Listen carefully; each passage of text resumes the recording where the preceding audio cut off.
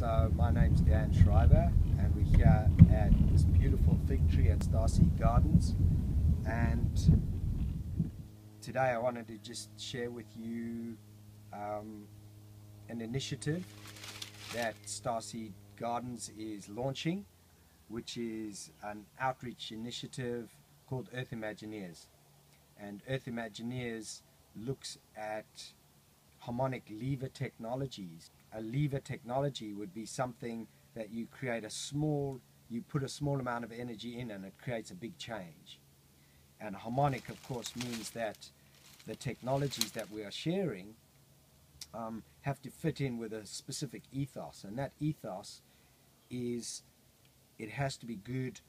for the individual, for the community, and the greater community. In other words, the earth itself, all creatures, so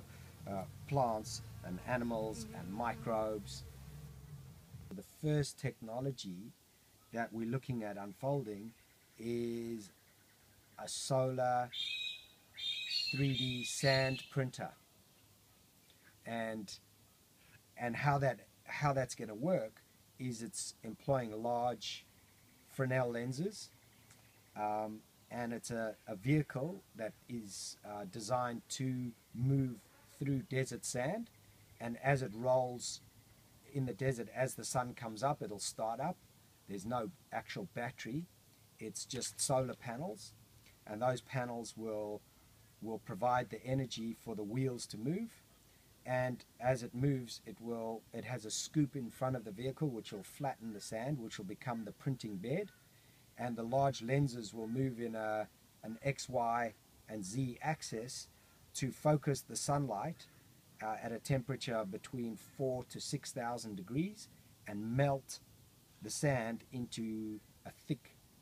sandy sort of glass, and be able to print anything from water tanks to houses to roof tiles to roads, bowls, baths, a myriad of things. And so what this technology will do will make available a vast amount of energy, and the way it will do that is not only using the energy of the sun and this freely available sand, but what it'll do is it will free up a vast amount of human potential energy. So today a lot of people are spending time getting a degree and then entering the workplace, and then maybe borrowing money from a bank to buy a house or a piece of land or both, and then spending the next 20 or 30 years of their life maybe paying for not only the building but the maintenance and the upkeep of that dwelling and the land. Now, if we could reduce the cost of housing down to almost zero by printing 3D printing houses and all the components of that house, not only will it make housing drop to almost zero, but also land, because the land we're talking about using